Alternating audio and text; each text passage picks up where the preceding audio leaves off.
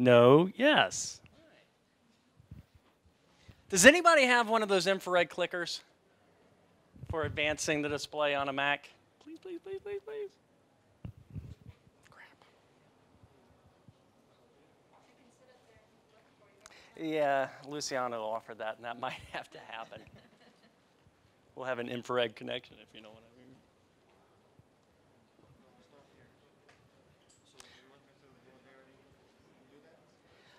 No, for tomorrow.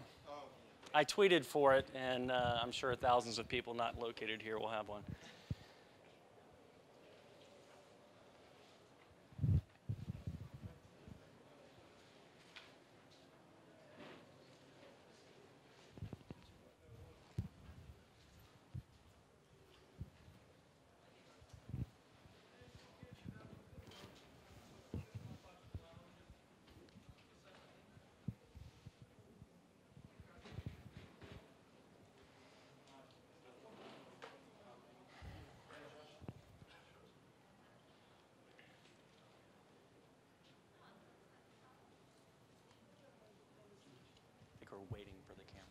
I think we're waiting for the camera.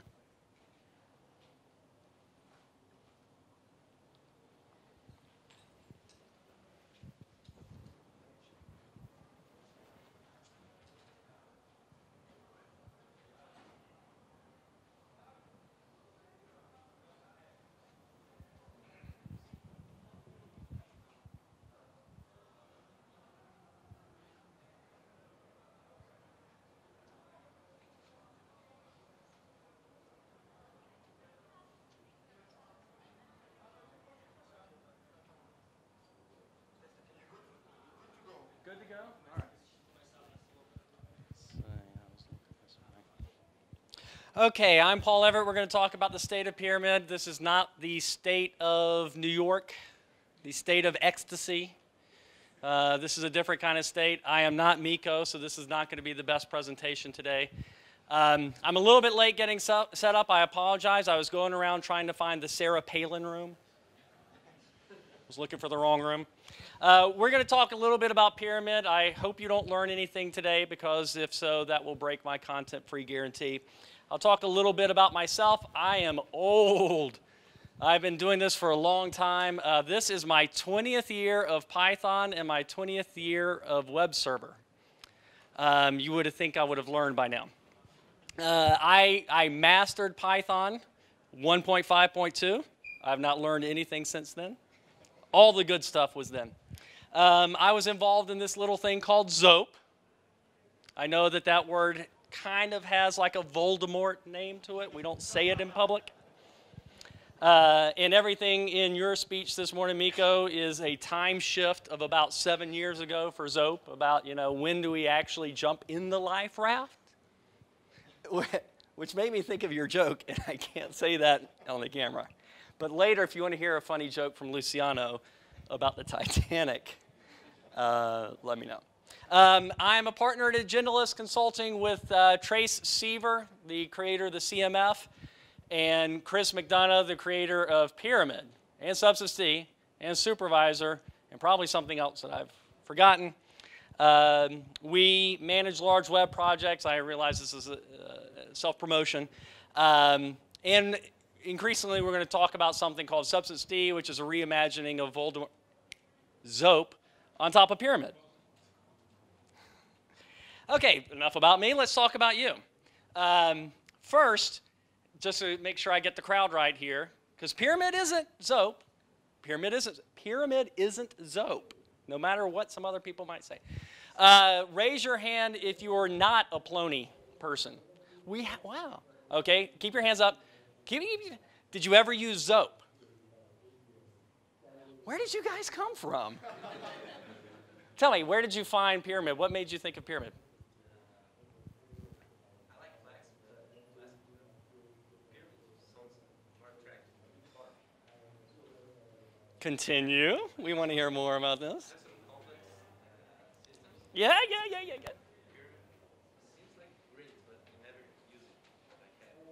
Okay, so his point was he's a Flask guy. Pyramid seems kind of simple to get started. but you know that there's going to be some complexity, and you think Pyramid will help you with that. Holy shit, that's the marketing pitch I'm going to give in 5 slides. Awesome. Anybody else right back here? You rose your hand. Same thing? Yes? Did you raise your hand? Something different? Okay. Okay. Yeah? Are you a Python person? Okay. Django guy. Okay. Let's see if we have a pitch for you. Okay. Good. Well, I apologize that you're going to have to learn from me, but we'll do the best we can. Somebody else over here. We have a Flask guy, a Django guy.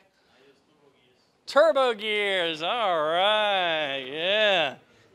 All right. You get to see the Pyramid in Las Vegas. Okay. Raise your hand if you have used Pyramid. Raise your hand if you liked it. Okay, good. That was a cheap question. Raise your hand if you put something into production for Pyramid. Hey, just about every hand. Good. See, the camera didn't see the hands that were raised, and so I just say, okay, let me ask another one. Raise your hand if you're a Python person, which means raise your hand if you're awake. Raise your hand if you are a Python 3 person. That thinned out the crowd now, didn't it? Fan doesn't count. The lifetime commitment. I'm looking for marriage. Okay, so for you 1.5 people who raised your hands, have you put anything into, raise your hand if you have put into production anything for Python 3. It was a disaster.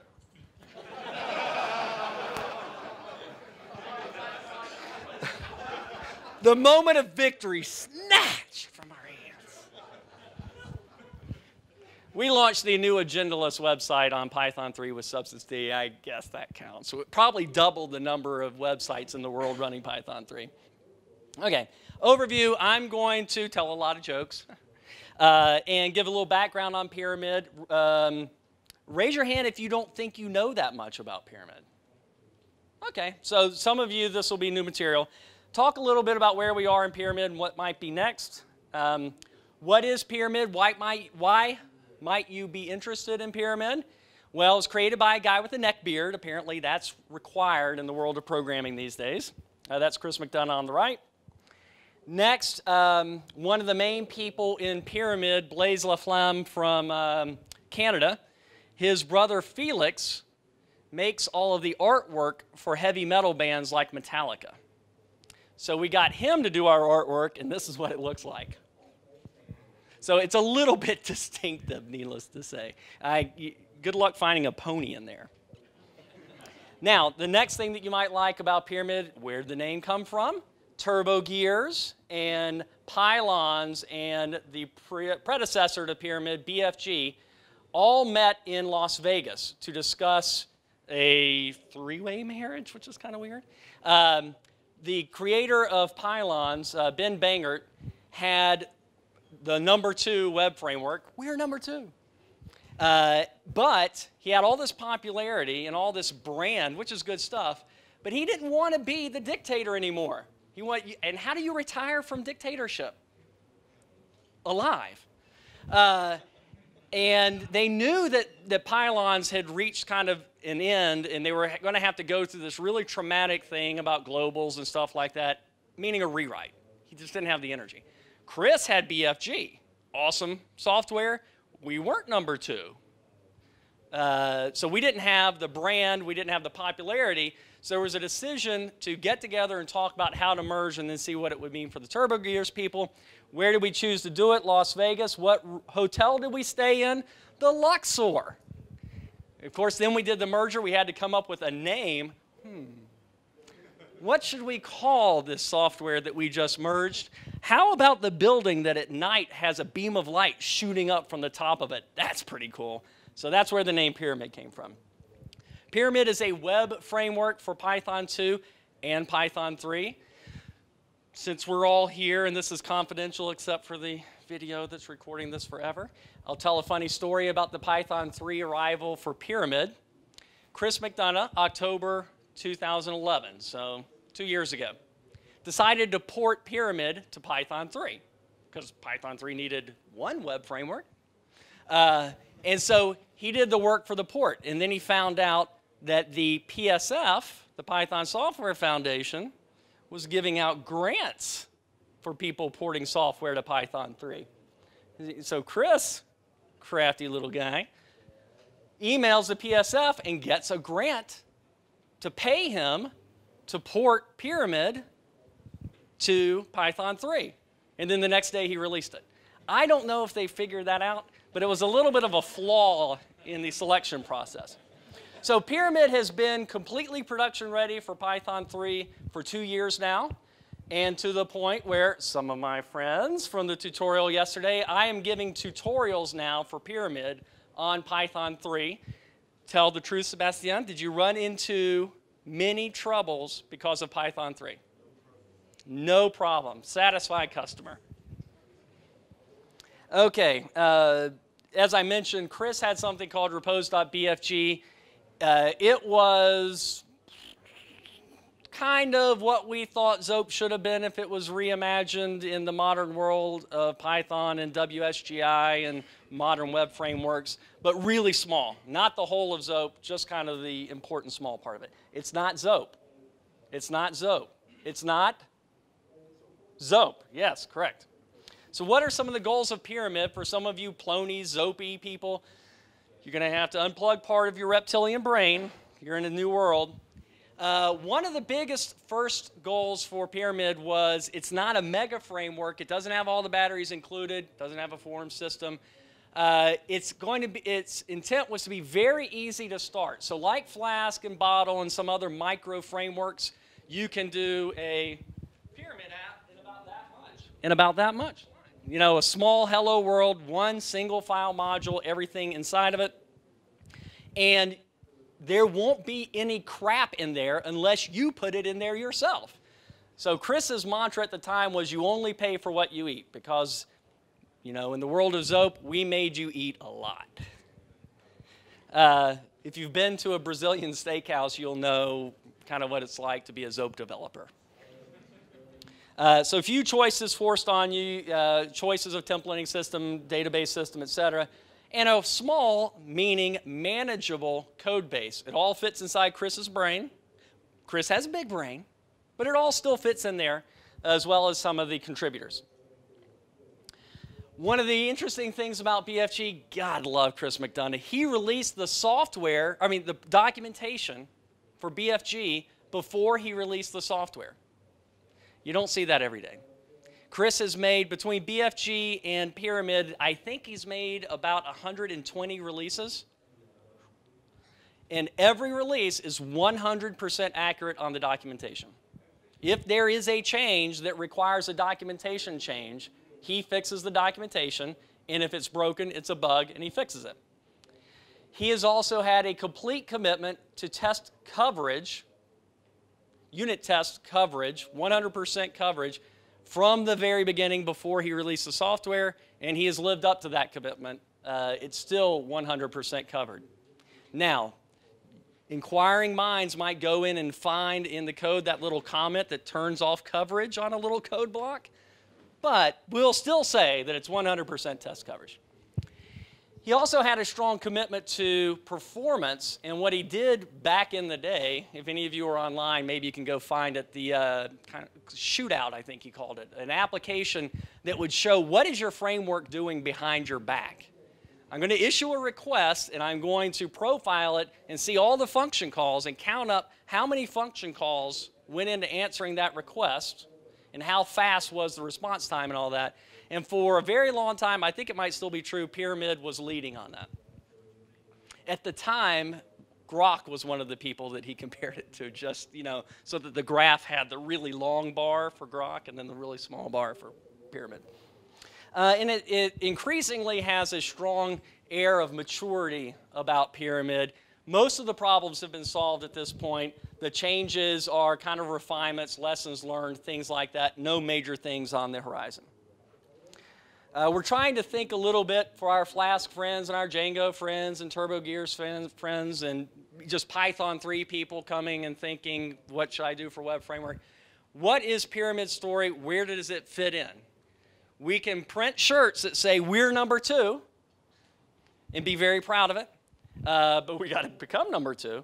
And where do we fit in is exactly what you were saying. We want to occupy a space where you can start small with a single file application or the tutorial that we went through, gradually learn a little bit, but Pyramid gives these great facilities for making a ginormous application of yours.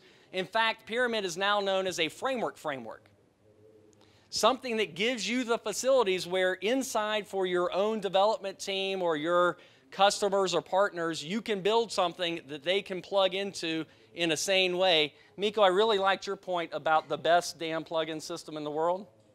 Hopefully this will be better because we did learn a lot of lessons from that. And from a business perspective, if this is where you are when you start talking to a customer and trying to get into their wallet and get money for your children's college. And here is the delivery of the application. Some mega frameworks, who shall remain nameless, give you a starting point which is like here. And then the first thing you have to do is go back to here, and then you can go back to the place that you really need. And then some of the micro frameworks put you here. And you've got to be smart enough to do that. Our goal is to put you just before the finishing line, just before what you need to finish to deliver your application, but not any further. So giving a good starting point. And we want to back that up and not be full of bleep, bleep, by having some real framework stuff in there. We only scratched the surface in the tutorial. This is a legitimate claim with the configuration system and events and overriding and extending the request method and custom directives and view predicates, etc. Pyramid doesn't have too many opinions. It does have 3 first-class templating languages: Chameleon, Mako, Jinja2. Let me see if I can do this correctly. Raise your hand if you're a Chameleon person. You can raise your hand multiple times, by the way. Raise your hand if you're a Mako person. You were supposed to raise your hand.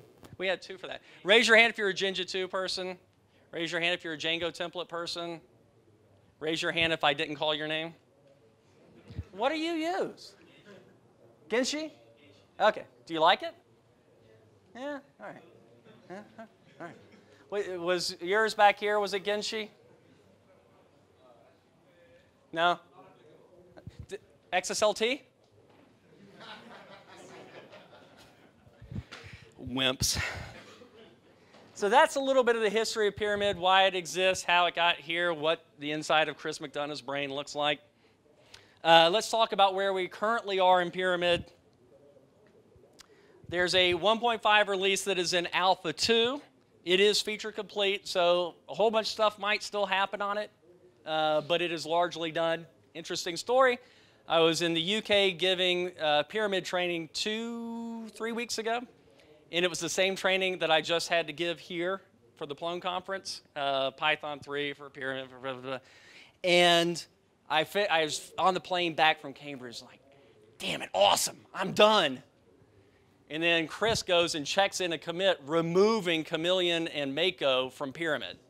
He said he was going to do that for 2.0, but some guy, some contributor, went and did thousands of lines of work in the documentation and the tests and the code base and everything. And now Pyramid doesn't even have a templating system. You have to add Pyramid under Chameleon, Pyramid under Mako, Pyramid under Jinja2 as a Pyramid add-on to inject a templating system into Pyramid.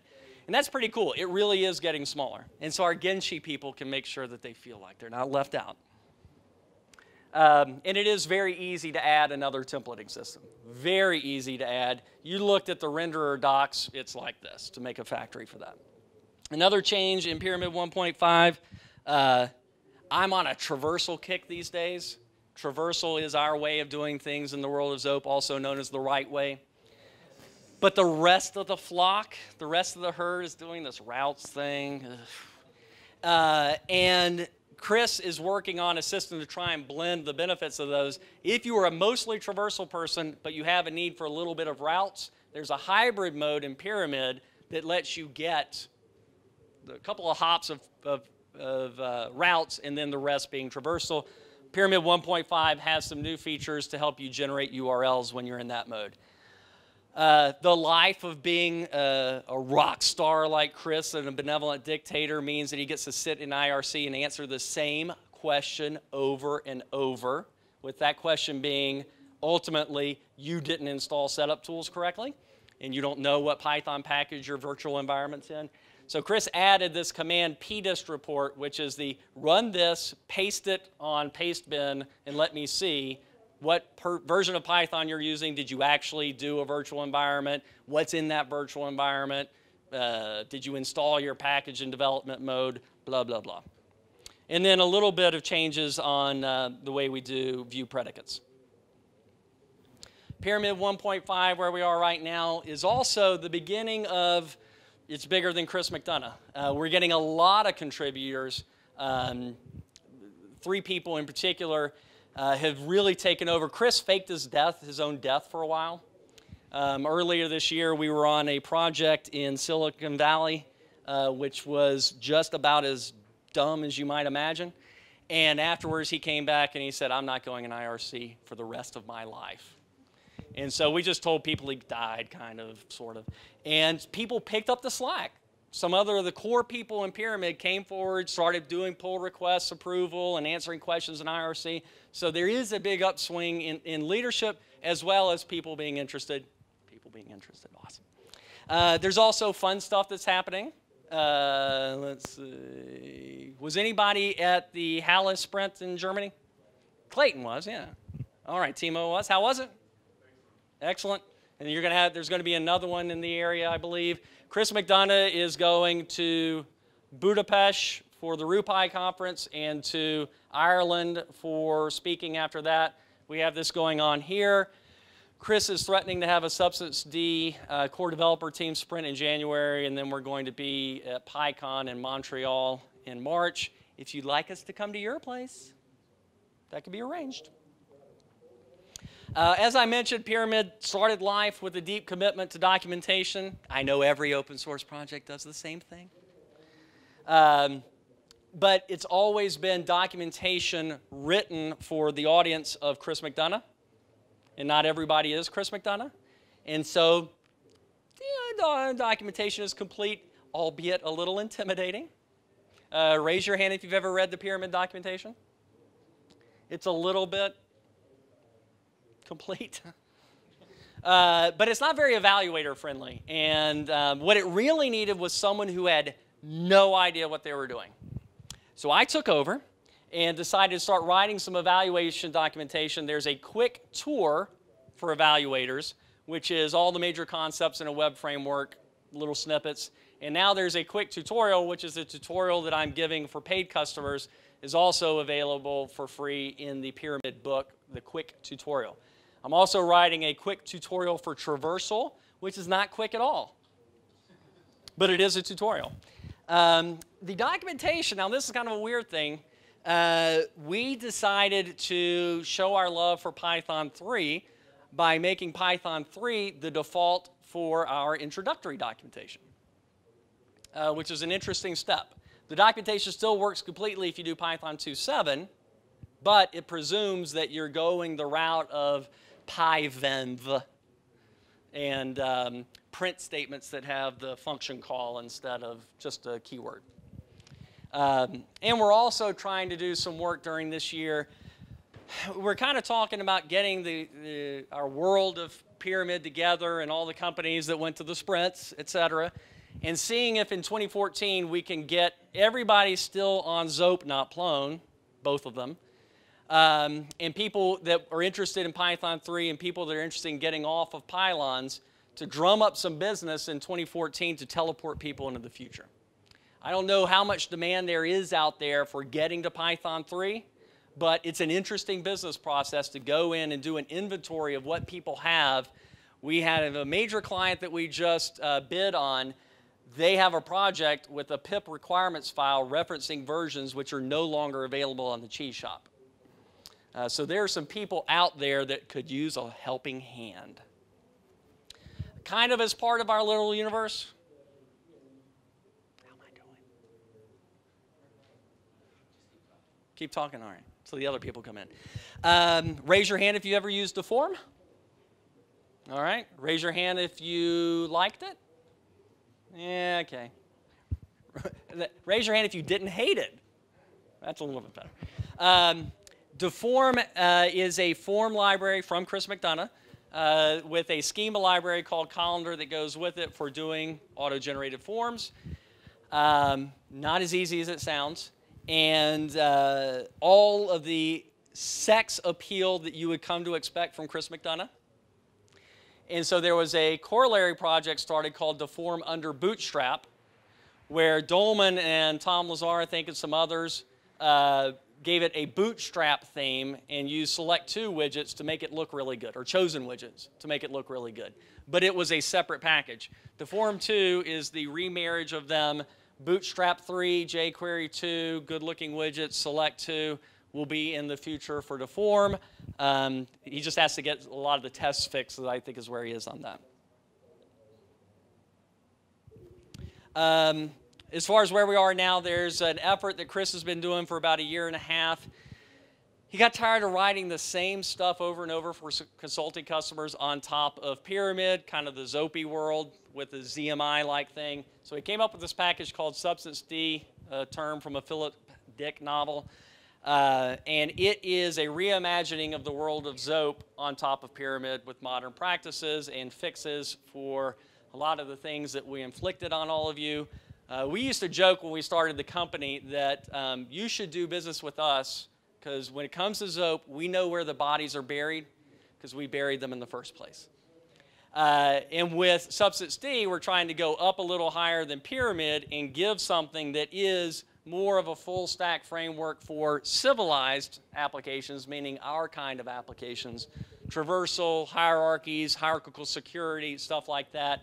There's another project on top of Substance D, which is really cool, Kotti, K-O-T-T-I, which is traversal on top of SQL Alchemy with a content type system and pluggable views and stuff like that. Substance D is not an end-user application like Plone. It's a framework to let you make a specific custom application for your customer, and it has a whole bunch of stuff in it, forms, security, etc. As an example, Leonardo, who I've known for 7 centuries, just showed up at this conference. He's talking 3 doors down, so he can't be in here to pitch it himself. He just deployed an extremely large Substance D application here in Brazil. So that's pretty cool. Let's see if this works. Yes, okay, this is demo.substanced.net, which you can go to, log in as admin, and see the new ZMI. You'll get a folder view. If all of you do it at the same time, you'll see changes coming in from other people because Chris wired up server-side events, SSE. And you get tabs up at the top for all the different management views, just like the Zopi kind of tabs, and content types where you can add things, and facilities for indexing and reindexing and security, and references and workflows and undo and stuff like that. Okay, the 2 best words of any presentation in conclusion. What's up next for Pyramid? It's largely done from a software perspective, which means that we need to refine our story from a marketing perspective and go explain to people what is Pyramid, why should you give a damn, frankly. And I'm glad to see that we're making a little bit of progress on occupying our place. We're the Goldilocks framework, not too small, not too big, just right. And I really want to work on a Pyramid add-on developer guide to really explain to dummies like me, I mean, I'm going to have to learn it in order to write the guide, to explain to people why this thing is so cool as a framework. What are the features in here that do what Miko was saying today about the best plugin system ever? There's a lot of there in Pyramid for that. A very small thing that you can put on things from other people and make your own things that you share with others. Better documentation, particularly for evaluators, and events with beer. I hope I covered everything. Is there any questions? Make one up if you don't have one. I asked you a question, Miko, so you got to ask me a question. We'll come back to you. Does anybody else have a question? Please, please, please. Yeah. Wow. Timo, go. What do you think could we do to make sure that Pyramid and Flow, both the community and the technology maybe Mm-hmm. derive too far from each other? The question was, what can we do to make sure Pyramid and Plone don't diverge too far from each other from a technology perspective? Is that right? You're adopting Chameleon. That's cool. But there is, I didn't want to say this. I get to say this because I was the co-founder of Zope. Plone is carrying the dead body of Zope around on its back. Let's face it. And 10 years from now, that body is not going to be. So you got to think about what you're going to do, and don't repeat like a Zope 3 mistake or some other mistake about waiting too long and watching everyone leave for the exits before it's too late. The best thing you could do, perhaps, is really to constrain the risk of a small step. If you think of the Plone stack, and you think of all the archaeology underneath and the stuff that Plone 5 is going to leave out, unfortunately, that's the easy stuff. The stuff after that really gets into pulling the weed up by the roots. If you can just stick to Pyramid and not talk about Substance D or Kali or something like that, you can get WSGI, Python 3, deprecate a bunch of APIs, get people on top of Dexterity so they don't see the stuff down below. There might be a good story for that. It would be interesting to have a sprint to see if you just did the smallest amount possible, how much Pyramid could you get into Plone before you hit an unsolvable problem. Clayton.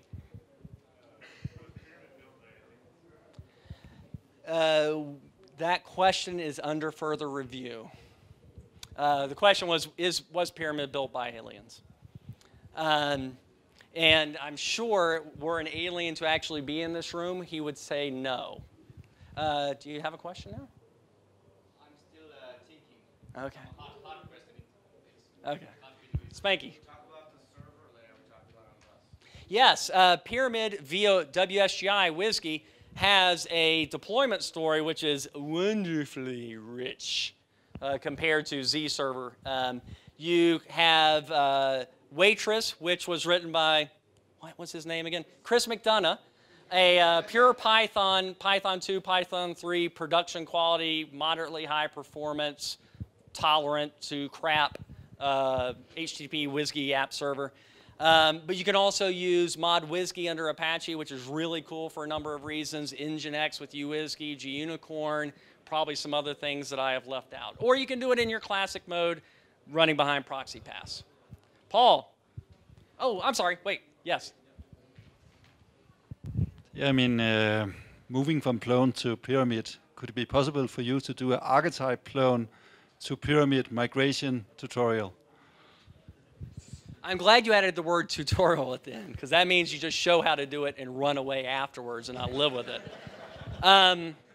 I think that is very much worth discussing. The challenge is Pyramid is too small in the stack. You would need to put the other things like form system and type system and stuff like that. So Substance D or Kali would be the thing to do that for. And there are some pretty good examples sitting out there waiting for me to sprinkle the evaluator touch on to provide that for you. I am very interested in that because that's my level of development. I used to have back when I wrote Deliverance, my motto was 25 lines is the right size for a program. Anything beyond that and you're overthinking. Paul. How resilient are you to Chris McDonough being up close and personal with the bots or being bought by Facebook or whatever? The last one isn't happening unless they start an anti-social network. So the question was, how resilient are we to Chris getting hit by a bus? Michael Miracle is the one who was Chris while Chris was faking his death. So I guess we should have Chris fake his death repeatedly. Maybe Christmas is a good time. Yes? How easy or hard is it to convert a legacy Python application to Pyramid? I know there's Right. tools for that, and for instance, when CCAN, which uses Python, was transitioning to 2.0, I asked them if they would transition from Python to Pyramid. They said that it was too much As part of our bid is to move a pylons to a pyramid. We know a lot about it. The question was, how much work is it to migrate a pylons app to pyramid? There used to be these helpers that let you, like they were methadone. They let you continue thinking in pylons term, but sitting on top of pyramid. We discourage that now because pyramid is mature enough. You should adopt the pyramid idioms for doing things. There are probably two places that you'll really hit yourself, that global helpers thing and the way that controllers work. Other than that, I think it should be straightforward, and there are a lot of people able to help in IRC and on the channel, and a lot of docs that talk about it. Yes? If I'm, as a quant developer, evaluating which stack to use, can you give me an idea of the difference in features? What would I miss in the Right. versus protocol? I'm not talking about the app system, but Right, right. protocol features. What would I miss if I went to Substance D? To Substance D. Oh, I didn't expect you to say Substance D on that. Oh, cool. What's the best you have on offer? Okay, well, Substance D is just kind of an assembly of some things you could have added to Pyramid yourself. So whether it's Pyramid and into Form and Chameleon and blah, blah, blah. So I'll just say from a Substance D perspective, internationalization type stuff, multilingual content type stuff. No, we've got workflow. It's just not as through the web configurable. You would be missing a lot of the power user through the web ability. Most of that is shifted over to developers rather than pointy-clicky.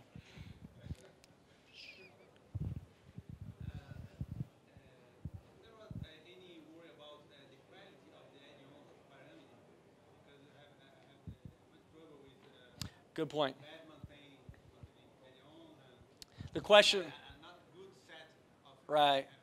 qualified and testable well integrated parameter The- and well documented. The question is, do we have any concern about the quality of the Pyramid add-ons? Because we all know that they can kind of get out of control.